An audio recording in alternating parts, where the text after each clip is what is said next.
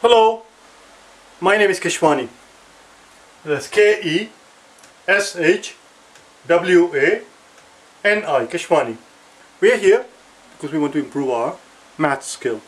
Today is our lesson number 182 in the series of basic math. Today we'll have our second lesson on the topic of probability. It is important, it is vital, it is crucial, it is absolutely essential that you have watched the first video, because this is a continuation of what we did yesterday. Yesterday we discussed the notion of two events being independent. Today we'll talk about, right here, two events being independent. Today we'll talk about what it means for the events to be mutually exclusive. Okay, so pay very close attention. The problem that you see on the blackboard is in fact exactly the same problem that we did yesterday. The only difference is that yesterday the question was, what are the odds that both A and B will succeed? What are the odds that both A and B will succeed? Today we do not have A and B. We have either A or B or both. It's not and, it is or. You see that? That is the essential difference between the two concepts. Yesterday the question was, what are the odds that if A works on the problem independently, and again, if you put person A in one room and you put a person B in the other room and they both work on the problem independently, in other words, one has nothing to do with the other, one has absolutely nothing to do with the other, whether or not A will succeed or not succeed has absolutely no bearing on the performance of the other one, and vice versa. If that's the case, we say the two events are independent. If the two events are independent, then the likelihood that both of these people will succeed. I have two people on my staff. One has only 30% chance of figuring out a solution to this particular problem. The other person is a little bit more experienced. I assign him, my gut feeling tells me that he has a 70% chance of figuring out the solution because he has more experience, more knowledge, he's been around for a while. I put both of them in two separate rooms and I give them this particular problem to work on, whatever the problem may be. Maybe there's a bug in the computer and they have to find a solution to it. What I'm looking for is, what are the odds that they will both succeed? That's what this is. What are the odds that they will both succeed, A and B? Well, yesterday we found out that as long as they are independent, which I just told you that they are in this particular case, they don't have to be all the time, the problem will tell you that they're working independently. If they are working independently, then the odds that they will both succeed, A and B, is simply the odds of A being successful times the odds of B being successful. Okay, keep watching and see what happens. The odds of A being successful is 30%, 3 out of 10. Odds of B being successful is 70%, 7 out of 10. And we saw yesterday that that's 3 times 7, which is 21 over 100, or 21%. As you can see, 21% is actually lower than the lower probability. So the odds are only 21% that they will both succeed, given the fact that one person has only 30% chance of being successful, being able to find the solution to the problem, and the second person has as high as 70% chance, even though this person has a 70% chance of being successful. But if you ask me what are the odds that they will both succeed, I will say, well, that's very little, that's about a fifth, it's only 21% chance. Here we are not asking what are the odds that they will both succeed, we are asking what are the odds that either A or B or they will both succeed. You see the difference? This is A and B. A and B both will succeed. Here it's either this or that, or it could be both. You with me? Let's continue then. It's very important that you understand the language. So let's continue. We are done with this part. This is what we did yesterday. This is what we did on day number 181. Today what we're doing is very different. Today what we're doing is a situation of or, okay? And this is how we write it. This is how the odds of either A or B or both being successful is written like this. P for probability, as you already know. Okay? Keep paying attention. The problem is that in most textbook, and even most people when they're doing their work, they are too lazy to write all of this out. Out of sheer laziness,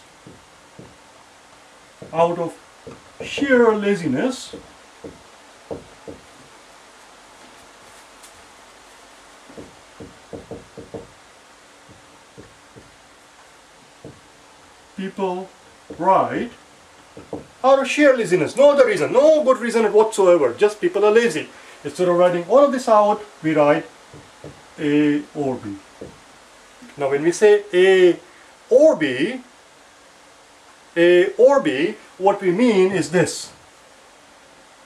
It could be A, or it could be just B, or it could be both. But we're not saying they both have to be successful. If they both happen to be successful, that's fine and dandy. But it's either A or B, or maybe they're both. And this is how we write it. We leave out the both part in here. Do you see the difference between this and what we just erased there? This is what we're dealing with. Okay, so far so good.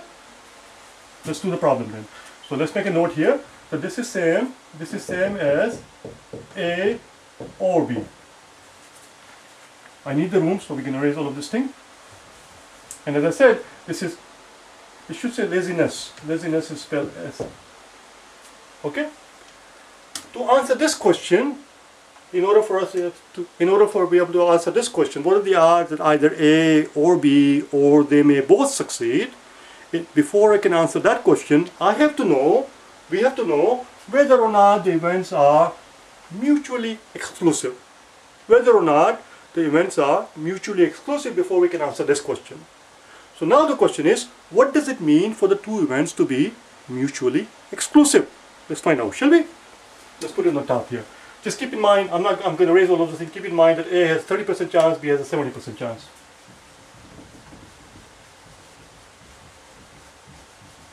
Two events are said to be mutually exclusive. I'm lazy here. Mutually exclusive. Two events are said to be mutually exclusive if the occurrence of one, and if I misspell the word occurrence, don't make a fuss about it, that's what it is. Occurrence, which is a noun of occur. If the occurrence of one rules out the other. If the occurrence of one rules out the other. That's the definition. That's what it means to be mutually exclusive. We'll look at an example to make you understand what that actually means. I'm going to erase all of this thing. We really need the room. For example, take a look at this example right here. Let's say that we're going to define event. Let's not call them event A and B, because if we are using event A and B in the problem there, let's call them event E and event F. Event E is the event of roll a 3 on a dice. So the question is, what are the odds, if I roll a dice, what are the odds that I will roll a 3? That's event E. Event F is roll an even number. Are you with me so far? Okay, keep listening. What are the odds of rolling an even number? So here, if you are asked to find the odds of rolling either E or F, in other words, what are the odds that I will either roll a 3 or an even number? What are the odds that I will roll either a 3 or an even number? Well, think about it. Okay, we're rolling it just once. We roll the dice just once. That's it. Roll the dice. Roll a dice once. Do you understand? That's the situation. We're rolling a dice once, and the question is, what are the odds that if I roll a dice once, what are the odds that I will get either a 3 or an even number? But think about it for a second. If I roll a 3, if I happen to roll a 3, I roll a dice and I look at it and it says 3 on it, is it possible now for me to having rolled an even number? The answer is no. Answer is no. Same thing applies, same exact logic will apply in the reverse direction. If I roll a dice and you look at it, the dice, and I ask you, well, what do you see there? And you see, well, I see an even number. Well, if you happen to see an even number on my roll, then what are the odds that I have rolled a 3? There is no chance in hell that I could have possibly rolled a 3 if you just inform me that the number that you see on the roll, on a dice is an even number. Two events are said to be mutually exclusive if the occurrence of one rules out the other. If you roll a 3, it is not possible for you to have rolled an even number. if you roll an even number, it is impossible for you to have rolled a 3. One negates the other. If one even happens, it makes the other even impossible to happen. If that's the scenario, we say the two events are mutually exclusive. You with me? If they are mutually exclusive, let's use the Venn diagram now. I'm going to show you in the Venn diagram. Let's do it up here. So let's do it here. So here you agree that these two events are mutually exclusive, because it is impossible to have rolled a 3 and an even number in one roll. It is impossible. How can you possibly roll a 3 and an even number? One is completely mutually exclusive to the other. The occurrence of one rules out the other. In the language of the Venn diagram, this is how we show it. Here is our event E, and here is our event F. As you can see, they have no overlapping area. These are mutually exclusive. If that's the case, then I need the room, so we're going to do it up here. If this is a scenario that you're dealing with, they are mutually exclusive. They have nothing to do with each other. They do not touch each other. They do not overlap each other. They have absolutely. If one happens, it makes the other one becomes impossible to happen. This is how we show in the Venn diagram. Well, in that case, the odds of either this or that happening is simply the odds of this plus the odds of that. That's all it is. Odds of E or F is simply the odds of E plus the odds of F. And in about 1 minute time, in a couple of minutes time, we'll look at a scenario where the two events are not mutually exclusive. We'll get to that in a second. So let's take a look at it here. So here, what are the odds of rolling an even number? Well, there are 3 even numbers, there are 3 odd numbers on a dice. So rolling either an even number or an odd number is simply 50%. Make sure we keep our story straight. E was the 3, wasn't it? E was the roll of 3. So odds of rolling a 3, events E was the roll of 3, odds of rolling a 3 is 1 out of 6. And odds of rolling an even number, which was our event F, is 3 out of 6. Because there are 3 even numbers. So the total odds are 4 out of 6 or 2/3. In other words, there is a 2/3% chance, not 2/3% rather, there is a 2/3 chance, almost 67% chance, that if you were to roll a dice, you will either get an even number, or if you did not get an even number, it's going to be an odd number. Do you understand? That's all. Now let's look at the situation with the problem that we started out with. We need the room, obviously. We can erase all of this thing now. And now we are dealing with. So again, when somebody asks you what are the likelihood of A or B, first thing we have to understand is that this is what they're saying is that A or B or both, even though it doesn't say that, but that's what it is. If they are mutually exclusive, if event A and B are mutually exclusive, if events A and B are mutually exclusive, now I'm back to A and B, forget about E and F, we're going to just talk about A and B. If they are mutually exclusive, then it's simply probability of A plus the probability of B. And in the Venn diagram, it shows up like this. Event A, event B. Nothing to it, you add up the two and that's it. There is no overlapping thing here. There is no overlapping area. That's it. You add up this probability and you add up this probability. Now let's look at if the two events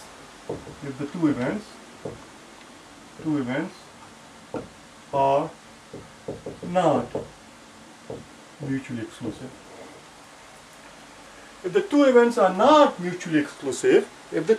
not mutually exclusive, that simply means that just because one event happened does not mean that the other one cannot happen. Think about it for a second. I have 2 guys sitting in 2 different rooms. I have assigned them a problem. I asked them to find a solution to it. One guy, person A, is working in that room by himself, person B is working on that room by itself. Now, just because person A happened to find a solution to the problem, does that mean that now it is impossible for B to find a solution? Of course not. Occurrence of event A does not rule out B. And vice versa, just because B finds a solution to the problem, does that not mean that A is now unable to find a solution? It doesn't mean that. Occurrence of one does not rule out the other. They are not mutually exclusive. How do we show in the form of a Venn diagram. In the form of the Venn diagram, it simply means that it is possible for person B to be successful also afterwards, after you have informed me that A has already found the solution. You tell me that, oh, A just found the solution to the problem, he solved it. B is still in that room working on it. And then he comes out 10 minutes later and he says, oh yeah, I solved it too. It is quite possible that they can both find the solution. One does not rule out the other. In other words, it is possible for both of them to be successful at finding the solution. It is possible for both of them to be successful at finding a solution. The success of one does not rule out the success of the other. The question is, how do we show this in the form of Venn diagram, in the language of Venn diagram? The scenario where they may both be successful. Well, this is right here. Here is person A, event A. This will represent the probability of A being successful, and here is the scenario where B will be successful. And there is also a chance that they may be both successful. They may both be successful, which is what we're dealing with here. Question is, how do we find the answer to this one? In this scenario, the probability that both either A or B is successful is very simple. Let's keep it separate here. Let's have a demarcation.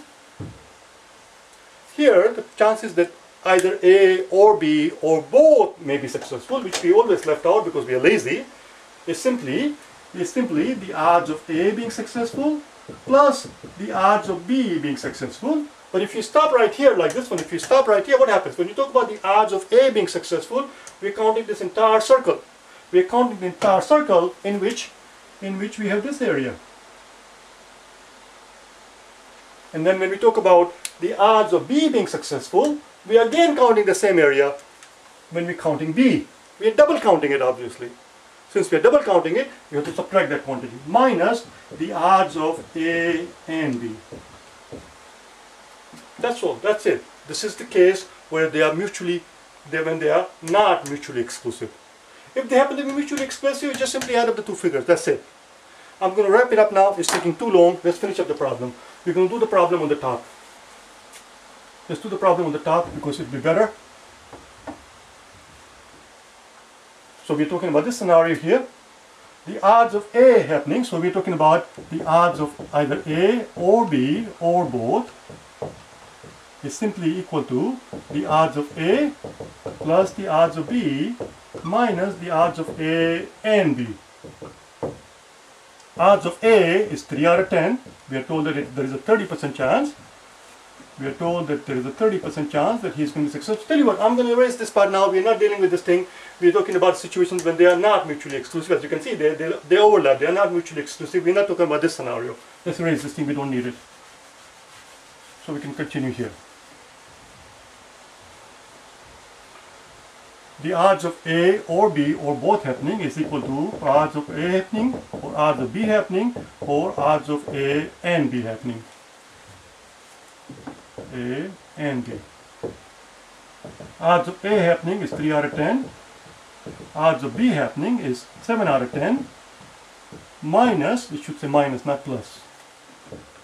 If we end up saying plus, instead of double counting it, we're going to end up counting the damn thing 3 times. We end up having triple counting. We have to take away 1. Let's do it here, minus A and B. I'm going to do it here, minus A and B. And this is something we did yesterday. We did this thing on day number 181. And we found out that if the two events are independent, which they are, we were told that they are working independently. If they are independent, then the odds of both A and B being successful, we saw in the beginning of the video, is simply the product. There we go. We are almost done. So this is 3 out of 10, 7 out of 10, that's 100%. So it's just going to be 1 minus 21 over 100. And that comes out to be 79% because 100 minus 20 would have been 80. So 100 minus 21 is going to be 79. So the bottom line is that if two people are working independently, on a given problem, one person has a 30% chance of being successful, the other person has a 70% chance of being successful. And if you ask me what are the odds that they will both succeed, my answer would be Well, there is only 21% chance that they will both find a solution. But if you ask me what are the chances that at least one of them will succeed, that's what this is, at least one of them will succeed. At least one of them succeed, which means that either A will succeed, or B will succeed, or they may both succeed. You see, A or B or both. What are the odds that two people are working on the problem? What are the odds that at least one of them will succeed? Well, even though individually they only have 30% chance and a 70% chance, because of the fact that they are both working on the problem at the same time, even though they are working independently, there is now 79% chance that I will have the solution to the problem. The more brain you put on the problem, the greater the odds that somebody will find the solution. You put one more person, regardless of what the odds are of the third person, it will increase the overall chance that at least one person will find a solution. If you put 100 people on the solution, regardless of how little each of them may have a chance to find a solution individually, if 100 of them are working on the same problem at the same time, even though they are working independently, there is a very good chance that you will find a solution to it. Very good chance indeed. We'll leave it at that, okay? Amen. Tomorrow, before I wrap it up, this is one very last comment that I want to make. Is very important. This thing that we did here, A or B, right here, this is one method. This is method, let's call it method number 1. There are two other methods, method number 2 and method number 3. There are 3 different ways, listen very carefully, there are 3 different ways we can answer this question. There are 3 different ways. What we just learned here is one method, which is the odds of A being successful plus the odds of B being successful minus the odds of both A and B being successful. This is one way of figuring it out. The problem is that on the test, you probably will not have all the bits of information to be able to solve the problem in this manner. There is a second method and there is a third method. Tomorrow we'll solve this problem one more time with all 3 methods together, one after the other. And you must know all 3 of the methods, as I said, because depending on the situation, one method may not work. Maybe only one of the 3 methods will work. So you have to know how to manipulate the information that is given to you and put it in a way that works for a given situation. I'll see you tomorrow, okay? Bye now.